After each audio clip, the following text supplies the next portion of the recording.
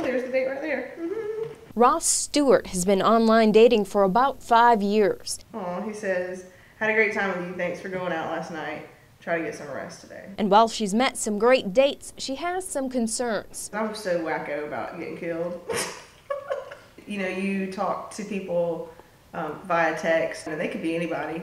And they could put, I mean, I've had it happen before where they put up a picture that's not them. The act of pursuing deceptive online romances, or catfishing, shot to prominence when the news broke of Manti Te'o's imaginary girlfriend.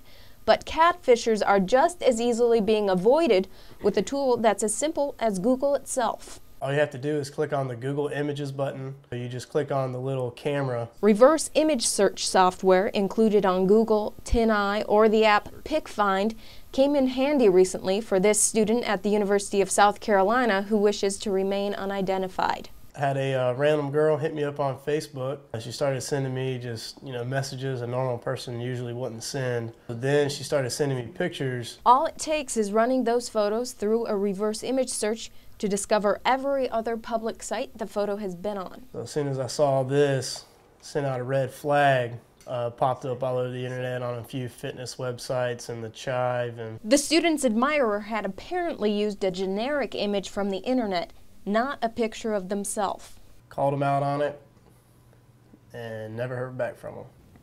But again, not only does it says it finds the image, but identifies me by name. According to David Thomas with the FBI, while it's a simple tool, what it reveals can be powerful. It's all biometrics, and looking at, now we do that within the FBI. Of course, we've always looked at fingerprints. That's how we identify people, but we're looking at different ways of identifying people now, and facial recognition is certainly one of those. So could Manti Te'o have avoided being catfished by simply checking out his girlfriend's pictures in a reverse image search?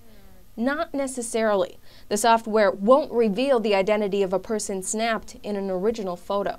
We'll take a photo, we'll take a picture of us here this morning, and we can show that picture that it won't recognize, because that photo alone, even though we're both recognizable people because we've been on the internet a lot, it doesn't pick up who we are on that, because we just took that this morning and it's not been aggregated through it, and it's not tied to any other social media site that we have. So as Ross prepares for her upcoming date with a man she hasn't yet met, she enters his image in a reverse search.